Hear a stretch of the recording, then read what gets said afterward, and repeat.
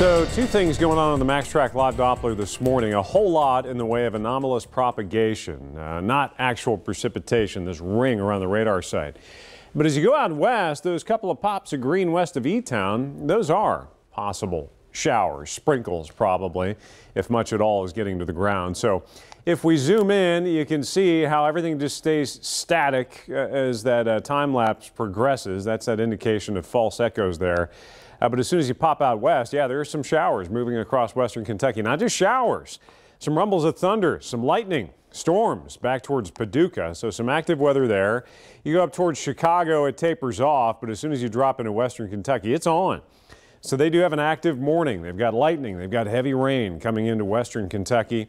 And I'm showing you this because this batch of showers and storms sparked by a ripple of low pressure will hold together just enough that a few of these showers out west may make it across I-65 and graze our western counties as we go through the morning and early afternoon. The better chance, though, is going to remain into western Kentucky.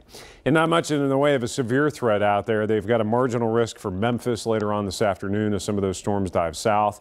Tomorrow it runs from Dayton, Ohio, all the way back to Billings, Montana, that marginal risk. But then into Friday and into the weekend, this is where things start to get interesting, and not in a good way for the midsection of the U.S. and west of the Mississippi, primarily.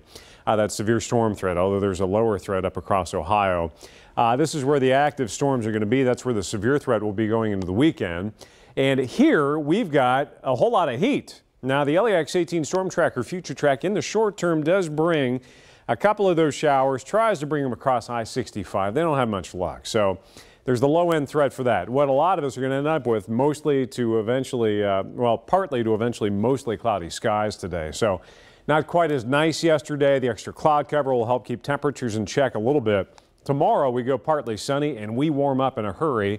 And then Thursday night and into Friday, there is the potential for another round of storms, probably weakening, but could be an early morning wake-up call going into early Friday morning for us. A little bit of that to have to deal with. Mid-40s. It is chilly. We've got a wind out of the south at 7 miles per hour. You've got fog in Harlan again this morning. Most folks not impacted by fog. A little bit of patchy stuff around.